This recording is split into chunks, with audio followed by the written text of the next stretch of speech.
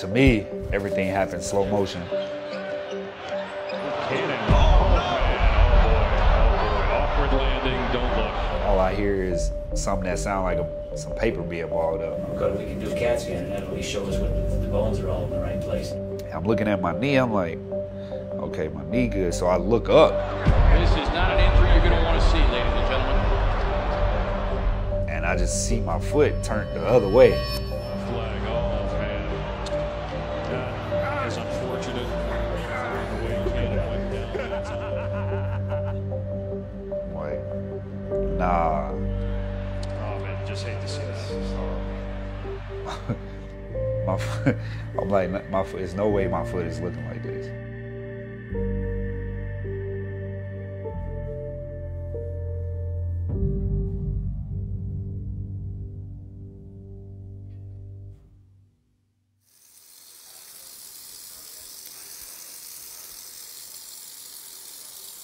This is what happens when you forget to wash your dishes.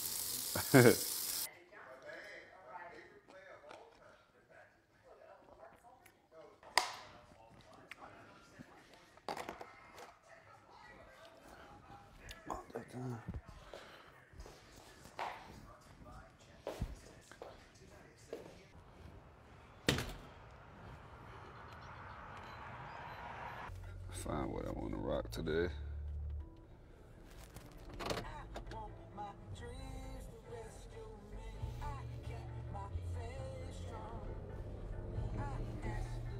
Obviously, when I get there, I start with a lot of mobility things just to loosen up the joints and get it going. Just gotta get it back used to doing is finding his ways to not be stiff when I get out of bed.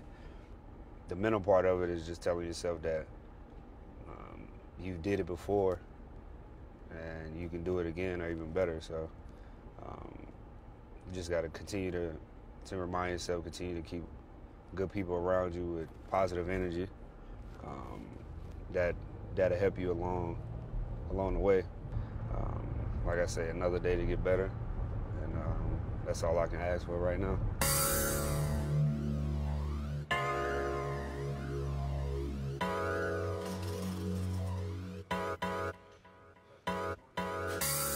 What up?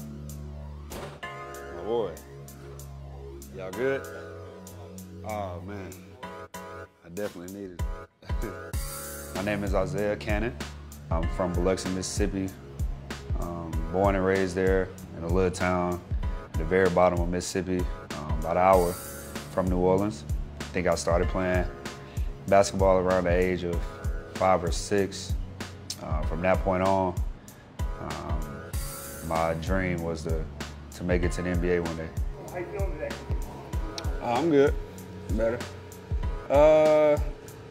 Not too much. Yeah, not too much.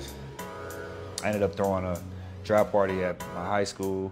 I just remember just sitting there with everybody behind me watching the TV waiting for my name to be called. It was nerve-wracking because you didn't know. And once you started getting close to kind of where the areas where they projecting you to go, it's just like, wow, my dream can come true from back when I was 5 and 6 at any moment now. So everybody was on the edge of the seats, and my name finally came across the screen. It was I had no words for it. Pull back for me.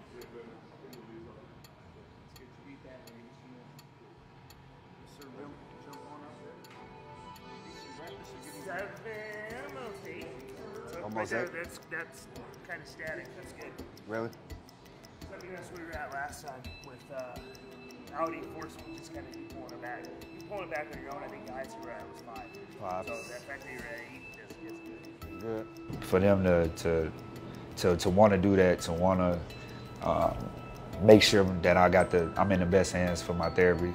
I appreciate everything that they're doing, and I don't take it for granted because I know it can be taken away like this, and they don't have to do that. They don't have to bring me in along with the team that's going through the season and carve out a slot for me to do my rehab so I can get back. I've never went through something this traumatic to where I have to tell myself, like, as much as you feel like you can go out there and do what you have to do, you just can't right now. All right, 2 sets of 15 on shin take. Knowing that mentally and inside my body, I want to be out there playing and helping as hard as I can. I want to be running. I want the physical contact. I want the shots. I want the assists. I want the team camaraderie. I want the timeouts. I want the whistle. Like I want to be a part of that. I want to play so bad. To knowing that physically that I can't right now. This is one of the little competitive games that I can play right now. Just try to be as still and challenge and push myself every day to try to be better at it. You just got to tell yourself, like, you can't right now, but you will be able to. So what can you do right now to get you to that point?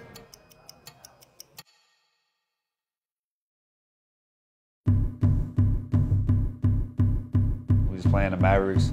It was another opportunity for us to take a step in the right direction for the team, and things was going well. We won a few games, and I know I came out, made a layup, made my first three. I was like, okay, this is probably gonna be a, you see the ball go through a couple of times.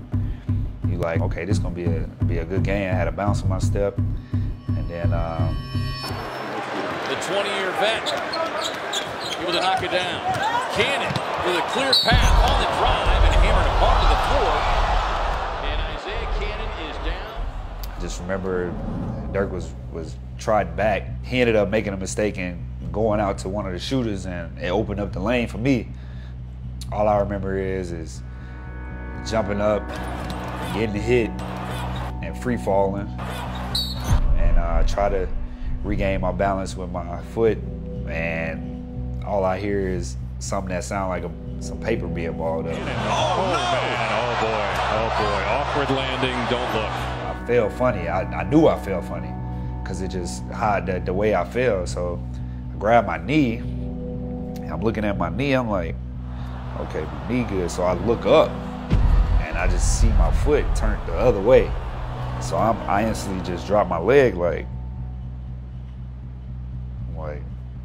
nah. My foot, I'm like, there's no way my foot is looking like this. That is unfortunate, the way Canaan went down that time. Man. Dislocated foot, fractured fibula, tore my ligament. First thing that I go back to is, there's no possible way I put all this work in. I do all this to get to this point. Everything is going the way it's supposed to be going, just not to be able to play no more. He's been a valuable player for the Suns this year, and you see the respect that his teammates have for him. The entire bench coming over to try and encourage him.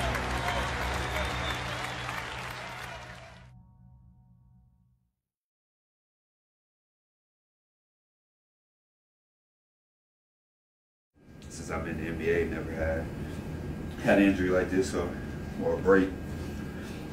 And first time with metal in my any parts of my body. When's the last time you got your ankle looked at? Like the doctor? Well, this is my first time seeing them in a month. So you ready? It was every 2 weeks, and now it's first time in a month. So hopefully, you got some good news. Crazy the scars. Like, How long it is? no, it's just like barely there. We're almost 2.5 months now, right? February 1st. February 1st. And today's the 12th, so now it's right at 2.5 months. If you see both of your feet together out here. And down. Maybe still a little bit off there. Yeah. And Both being ways. towards each other. Okay, that's not bad. All right, let's just keep going another month. Keep doing what we're doing. Okay. I'll give Aaron a call and see. Just make sure we're all on the same page where we're heading. We could only see part of this half of your ankle on an MRI scan. Even that thing up there but that's titanium, so that wouldn't interfere. So we wouldn't see anything on this half at all. It should be healed. It looks healed, but I can still see a line there. So, just decide how fast we're going to go. Okay? Sounds good to me. All right. All right. Okay. Was that a crazy night for you? I just knew he was going to be so mad. That was the first thing. Because his pain tolerance is like pretty high. But I just knew he was going to be so pissed he couldn't play. I heard the crowd. I was like looking down at my phone and I heard the crowd and they were like, and my friend, he like covered up my eyes. He was like, don't look. He was like, it's Sip. And he was like, he said it's like Gordon Hayward. So I was like, oh my God. I was thinking his bone was out of his leg and stuff, but man. To some people, this may feel like this was the end of the world for them, but I really believe everything happens for a reason, and us as people don't really understand it or don't see it, or it might not just be right there on a platter telling you what it is, but you have to believe, you have to have that faith. Worst fears realized. Tonight, entire towns have been wiped out around Gulfport, Mississippi. Ladies and gentlemen, this is not a test. There's a major hurricane. I'm wondering how long these levees are going to hold on Lake Pontchartrain. I remember it like it was yesterday, actually.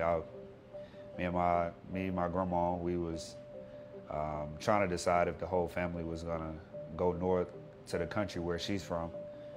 The last second we decided to stay, and she wanted to go around the corner to the church. I only brought like maybe a couple days worth of clothes, 2 pairs of shoes, and my PlayStation.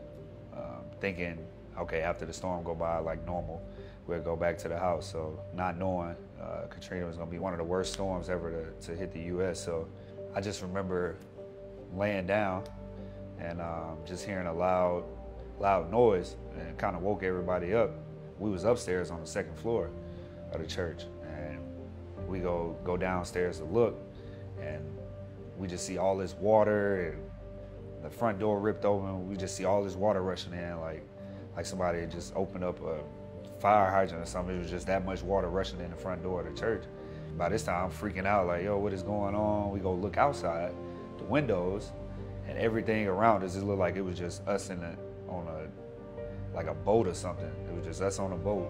We didn't know how long the water was gonna keep rising. So we ended up going in the attic of the church and sitting on the little plywood, the frame of the church, which was like right up under the roof. So we were just sitting up there with a radio, listening to, trying to keep track of the weather. And I'm thinking like, yo, we may have to swim.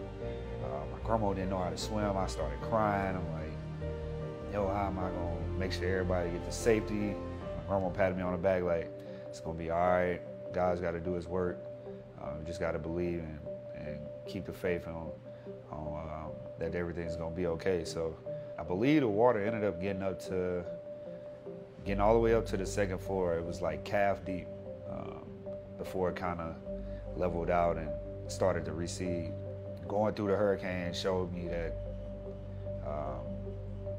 you value life more than material. We get so much caught up in investing in material things more than the things that really matter. And the things that really matter was I still had my family. I still have my friends. I have all my close ones. I still have life.